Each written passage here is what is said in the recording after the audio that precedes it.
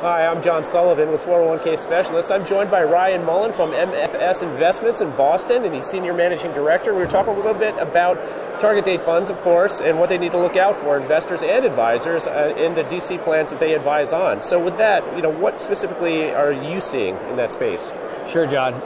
Thanks for the opportunity. I guess the biggest thing we're seeing is this focus on short-termism with target dates. One of the things that's interesting is that not all target dates have been around for 10 years, right? Right. So if you think about it, if you're investing in a target date strategy that has been around for less than 10 years, you didn't see the other side of the global financial crisis. Yeah, right. So we're just encouraging people to think longer term prior to making their investment decisions, and make sure that they're aligning themselves with a manager that's been managing assets through both sides of that cycle. That's amazing, though. I mean, even with everything, behavioral economics, Daniel Kahneman, all of this stuff that we've been hearing so much about almost ad nauseum, they're still, they're falling victim to short-termism, as you said.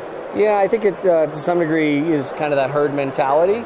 As you know, and all of us are aware, the markets have continued to do well, and we're coming into a market cycle where you're seeing a bull market extend into 8 years. Sure. And so it's really challenging at times to be looking in the rearview mirror and just making sure that you're being cautious and certainly managing risk and looking under the hood for periods of how a manager did in volatility. And that's what I'm wondering. What specifically should they be looking for? Some of the things.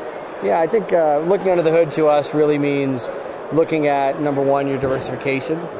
For example, open up the hood and look at that fixed income diversification. Right. Okay. What's all actually target dates, in there? What's in there? All target dates have fixed income allocation, but are they truly leveraging various asset classes?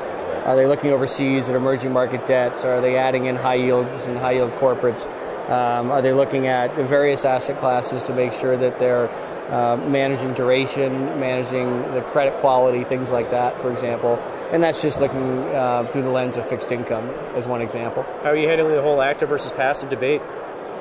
Well, certainly I think it gets down to that topic we were talking about a second ago, where you've seen the passive strategies do well. We believe a core portfolio should have both active and passive in it. It's not an either or. Yeah. It's not an either or.